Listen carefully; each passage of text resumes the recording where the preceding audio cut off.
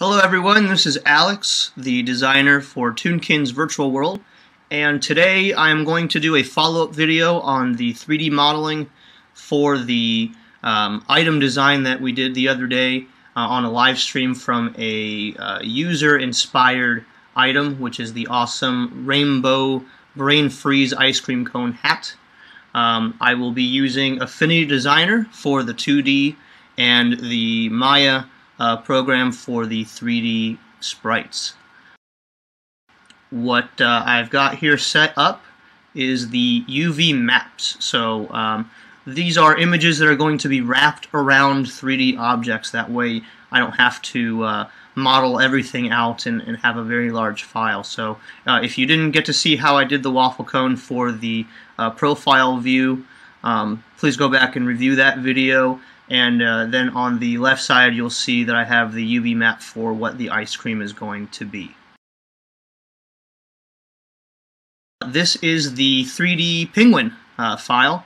I don't usually work with an all color, but I thought for this video it would be fun just to show you guys the closest to the final that you'll see. I just basically started out getting a polygon sphere, and because it's an ice cream cone that I'm trying to emulate, and just referencing the picture that I drew the other day, I'm just going to try and make this as ice cream-like as possible and as close to the 2D version as I can. I don't always do the 2D first. Sometimes I'll do the 3D version first, and then I will reference the 3D version to then try and match the 2D version later.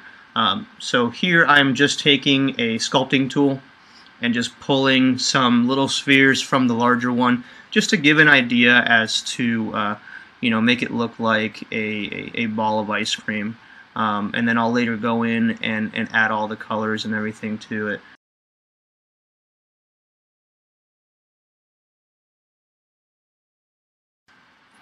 Now you'll notice that I'm not really working too close to the 3D penguin or to the ice cream. I try and just keep a little bit of a distance. A lot of artists will try and model really up close, and because of the type of game and the nature of how big the characters look on the screen, I want to be really careful that I don't put an immense amount of detail in something very, very small that will probably not be very likely to be seen. So I try and just keep a sort of far away view, and you'll see me kind of zooming in and zooming out as I go, just to make sure I get the overall design right and the overall silhouette of the design, so that when you're playing the game you know what it is. And that's just really important. You'll also notice behind the penguin and the ice cream that I'm modeling, there's these green little cameras. There are 8 of those that are wrapped around the model, and that is what I use to create all 64 frames that we use for Toonkins for every item. There are 8 different angles of view, and then you have all of the movements that you'll see here in a little bit for all the animations. What I'm doing now, I've got the shape of the ice cream kind of where I want it, so I'm moving on to the cone. Now there is a cone shape that I could have used, but I really didn't want to use that just because the UV map that I did was more rectangular. So I'm actually just taking initially a cube and stretching it out to a 3D rectangle, and now I'm taking the UV map and adding it to it. And you can see here it's just a PNG added to it, and it's just going to take the image and wrap it around. The nice thing about that is if I need to make any tweaks on the design, I can do that on Affinity Designer and then resave it and just rewrap the object, versus having to remodel something from scratch. So it definitely saves a lot of time. It gives the effect that I'm looking for, and if you design your 2D UV wraps in such a way that they kind of look like they're 3D, you can really get away with doing a lot of really neat little trickery to the eye. So instead of making all of those waffle patterns in 3D. They're just a 2D mask. So you can see here I've gone into my UV editor, and I'm just kind of tweaking it around and making sure that what I see is really what I think I'm going to want. I'm going to bend this. I'm going to roll it around like you would a real ice cream cone, and that was kind of the idea. So you can see here it's just a cylinder now, but if I tweak the angle in which it's being rotated, it all of a sudden gets this this cone shape. So it makes it a lot easier. If I were to have started with a cone, I would have to wrap the cone differently, and my initial image would have to be almost like a more complicated shape than just a rectangle. So here I'm just tweaking a little bit of it. Maya has this really cool feature where you can go into your Edit tab and delete the history. So now that cone can't be unwrapped. It's forever wrapped unless I just undo everything. So I can just play with the cone shape now as if it really was a cone to begin with. And from here I can tweak any of the UV that I need. If I see it's just, I thought that the wrap was just a little bit too large, I can shrink it around. It's really nice to work in a 3D space, to be able just to see everything for what it is, and tweak it accordingly. So now I'm just going to start putting the cone onto the melted ice cream, and the ice cream will get a UV wrap put on as well right after this. But again, working in 3D space, I can just tweak according to what my initial image is going to be. So I'm at the same time that I'm modeling this, I have a window open with the 2D version that I made the other day, just to make sure I'm getting all the angles right, making sure I even get little things like certain lighting, certain textures. Those are all really important when you're trying to make two items that are supposed to look like one representation of the other. I know that there's some games out there that they go really low poly, and what that means is that all the shapes are polygons, and they have these little grid lines there, and a lot of games really need you to have a lower amount of them, because they do take a lot of room if you're exporting or importing 3D full files. But because we're using the 2D renders from all of this, I can afford to go really high resolution on this and really make a really sharp and crisp image for the game. So again, as I'm working this around, I'm just seeing different things that I need to tweak, make sure that they look good. And again, you can see from the view that I am, I'm not very close to it at all. So I know this is going to be a lot smaller on the screen, so I want to make sure that all of those lines are not too close together or too far apart, and that they're really doing the item its purpose. So since I've done the live stream, I had a lot of questions as to am I going to do this again? What about all the other submissions? So my thinking is to do a fan-made item once a month.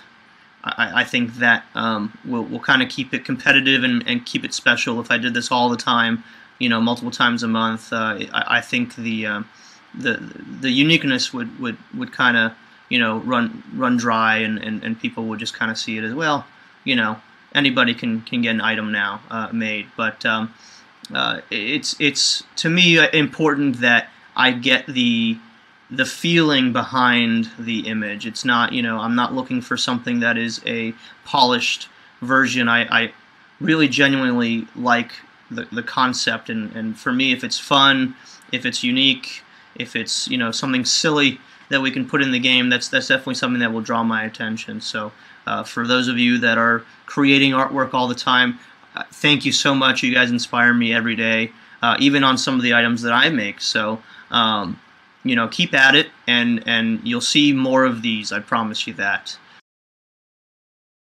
You'll see I've added the UV map to the ice cream now, and I'm tweaking the overall rotation of it, just to make sure that there's all the colors that I would like on there. It's a weird shape to wrap, so I want to make sure that I get it right. And I'm going to be adding the sprinkles afterwards. If for those of you that are wondering, well, hey, the original image had sprinkles. Where's the sprinkles on this? Well, they're coming. I didn't want to add sprinkles to the image because I was afraid that I wouldn't get the scale right. So I want to make sure that I get everything that I need to get correct here first, and then I'll move on and I'll change the image later, because it's just a matter of changing I guess the source image. Everything else Maya respects and understands and says, okay, this was here, this was there, and the map stays the same. So you can see there's a couple little defects there on the ice cream cone itself that I'm going to tweak around, and I think I've got the overall shape that I really am pleased with on the ice cream itself. So I'm going to move on here and just add the sprinkles. I've kept my my file from Affinity open. I'm going to be tweaking these little ridges and lines because I noticed on the 3D model they were just too large. They were not really correct. So I'm making them a little bit smaller, and then that will give the overall wrap a little bit more of an appeal. So here I'm going again and just refreshing that image. So it should be the same file name, just changing the image again. So now we get to see what it's going to look like. So that's a little bit better. I think I'm okay with that. I don't really like where it's a harsh purple to pink line down the middle, but I'm pretty okay with the scale of the lines and everything else. And I'm just going to tweak as I go. A lot of people asked why I do 2D graphics versus 3D graphics in the game, because we are using Unity. And again, it comes down to just what I'm comfortable in, and also how large or small you want the overall game to be. So we found that by doing images being rendered and putting them on a sprite sheet, kind of the old school way, was a little bit better as far as a file type than putting it into as a whole in 3D. So not to mention, it does allow me to just do both. Both expand on the 2D world and in the 3D world, just as a personal test to just being an artist. Not really sure what I was trying out there. I think I'm trying to get the little smudge that fell down from the ice cream and is going to be on the nose of the character. That's what this is. So I'm just trying to get like a little teardrop shape that just kind of fell on the nose. And remember, everything has to fit all of the character types. So because all of the characters are loosely based on the penguin shape, I know that just from trial and error from past designs, that I know what's going to work and what's not going to work. I know if I'm going to introduce ears, or if I'm going to introduce a larger bill like I did with the platypus, it works just fine. And if you've seen some of the ambassadors in the game already and some of the developers, we've put this item on the platypus and we've been walking around for the last day or so, and it looks just fine. So pretty happy with it. Again, I'm tweaking with the UV map, making sure I'm getting the right scale. And that's really all that this is. It's just rinse and repeat. I don't always use UV for finer details. Sometimes I'll go in and I'll actually model them out. But for something that is supposed to look like it's melted, I didn't really see where modeling something like that out was going to be the best result. So here I'm actually trying to just make the drips, and I started realizing that it just kind of doesn't look right. I'm tweaking it, and it just didn't look correct to me. So I ended up, you'll see here in a little bit, just removing that altogether and and just trying something else. And that's kind of the process, and that's really the part I enjoy the most, is just trial and error, see what works, see what doesn't, and then learn from it. You know, if I ever have to do something like this similar, I'll know exactly what paths I took, and I'll be able to make it even better the next time. So even so, sometimes I'll make an item twice, 3 times, just till I really feel like I got it right and I just nailed the overall expression of it. Because, you know, these are supposed to be fun items. They're not, you know, something that should really take a long time to make, but some of them do. A lot of people were asking, you know, how long does it take to do an item? And it just depends. Some of them have taken me a couple of hours. Some of them have taken me, you know, 10-15 minutes. So it's just going to depend on what it calls. So something like this, where I haven't really done an item, where I've been, you know, modeling, you know, and sculpting an object, it was a little bit different for me to do versus a different hat type. So here I finally decided, you know what, I'm just going to take the sculpting tool and just make the drips myself. And I really thought, you know, at first they kind of looked a little clunky, but I ended up fixing them up and making them look a little better.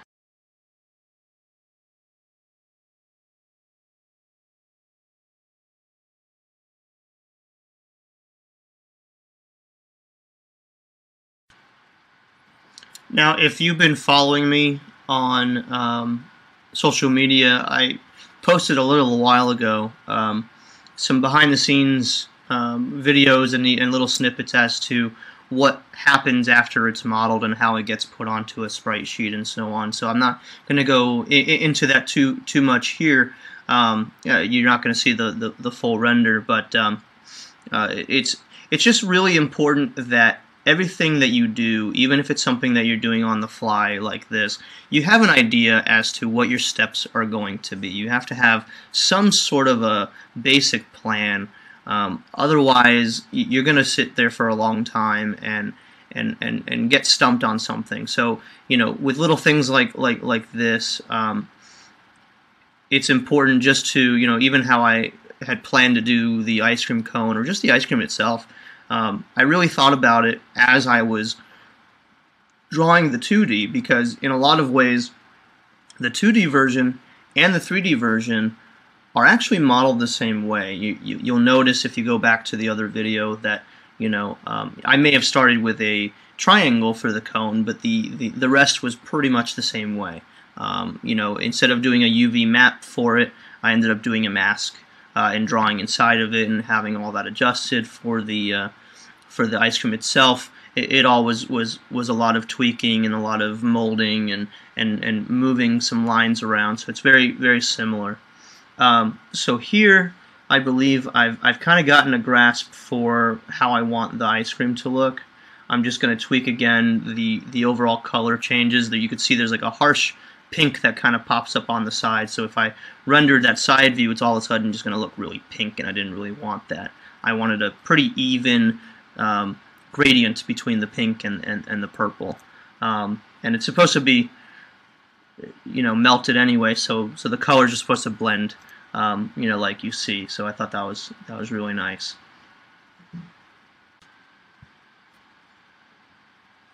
And now that I'm pretty happy with the overall ice cream design, I am going in and adding the little drop that goes onto the nose. I thought that's what I was doing before, but I was actually just trying to get the drips on the rest of it first.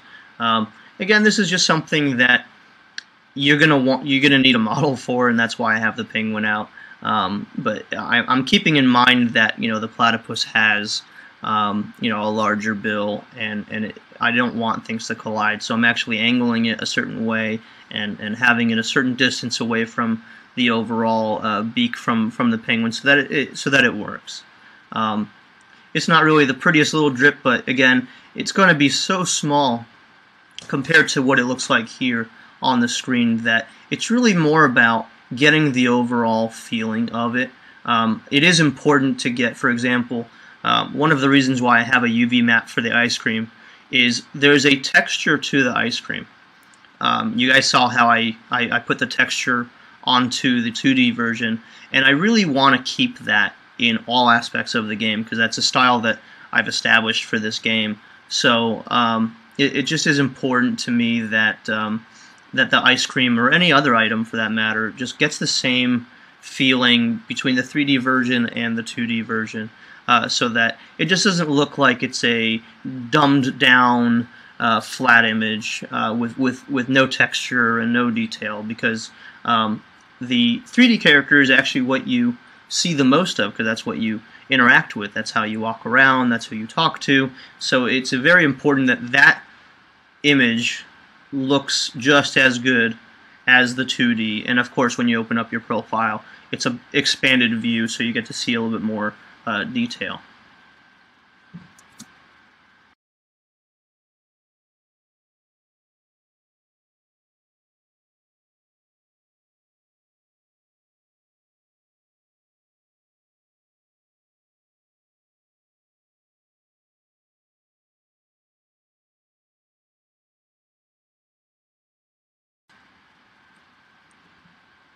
So I'm just going to UV map that little drop now. I'm going to use the same image as before. I'm going to have to just tweak the overall scale of it, because everything is going to be smaller. So I just want to make sure that you know, I get, first of all, the right color that I want from that map, and everything is just kind of looking better. So I'm just going to zoom in a little bit here and take a look at what that's going to look like. And you can see from that, it just kind of looks a little bit funky still, so just some tweaking.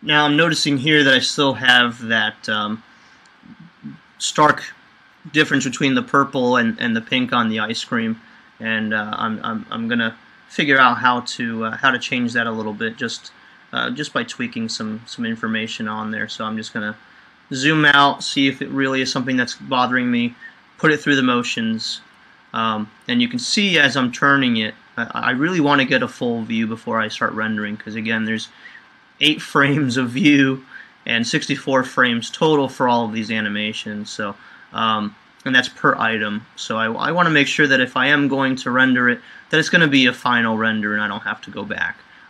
Sometimes I do have to go back. Sometimes I miss something. Sometimes I think back and I go, oh man, you know, it just, that looks too small, or that is too large, or it's just not working out.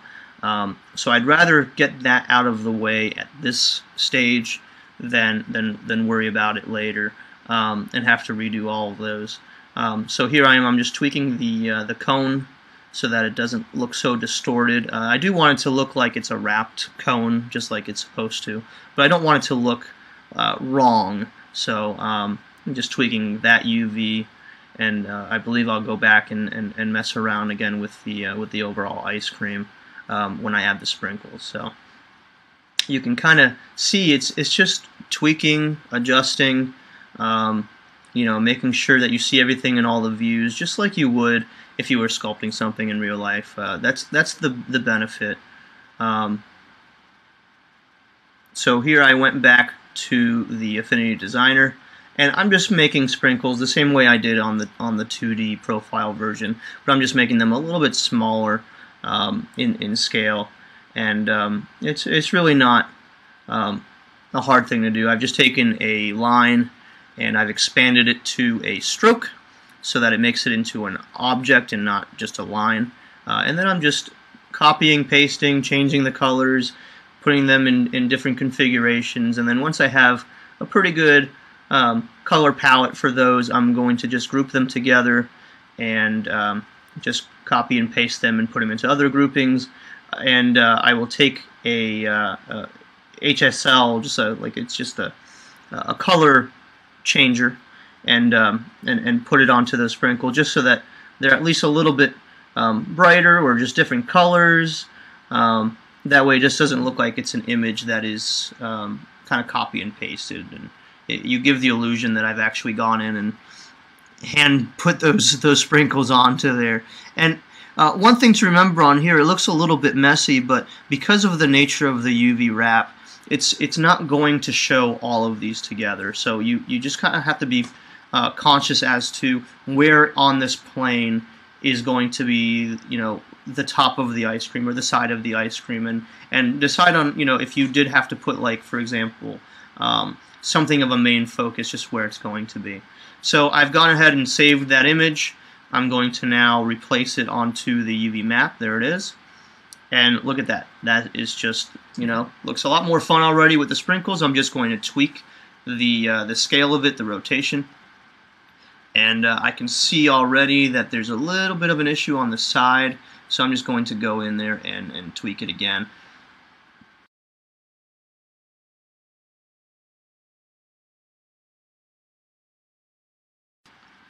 So now it's ready for a animation again, just to see how it's going to react and how it's going to look.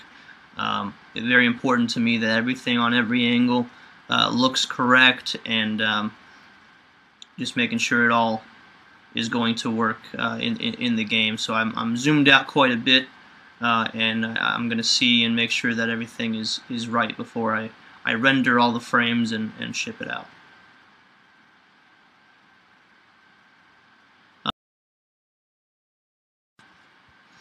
It's looking pretty good now. I'm pretty happy with it, so I'm all ready to call this a finished model. I hope that everybody enjoyed the live stream from the other day. I know I had some technical issues, but I really hope that everybody that was able to watch it at least got to learn what they wanted to learn. I'm always available if you want to talk with me on Discord. It's discord.me/Toonkins. Send me a message, or you know, ping me online. I'm more than happy to talk about just about anything as far as design goes. And if you do see Mauricio SG online, this is his item concept that he submitted, so please congratulate him. The item is now live on Toonkins, so if you comment your username on the live stream video, you will be getting this item without having to use your Toonkins coins. And for everybody else that didn't get a chance to do that, you will see this item featured in our shop on June 4th. So thank you again for the support. This has been a lot of fun so far, and I can't wait to build more items for you guys.